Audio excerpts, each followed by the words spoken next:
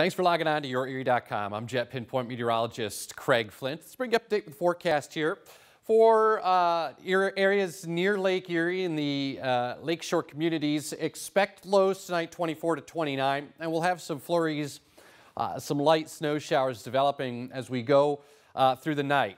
It's really not going to add up to much here. Maybe an inch for the city, but that's really about it.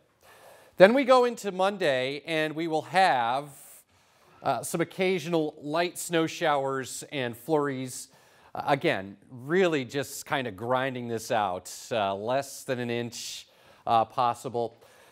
Cold, a high of 31. Continued cold as we go into Tuesday. Flurries taper for Groundhog Day. And I'm telling you, no matter what Phil says, next week, like beyond the 7-day, and I normally don't like to go beyond the 7-day, but it looks really cold as we go beyond the 7-day forecast.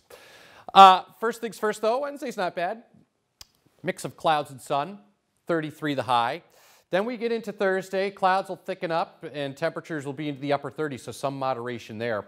Sloppy, messy system coming up Friday with rain to snow. And then turning colder as we go into the weekend, highs by next weekend only in the 20s. That's your latest forecast. Thanks for logging on to YourErie.com.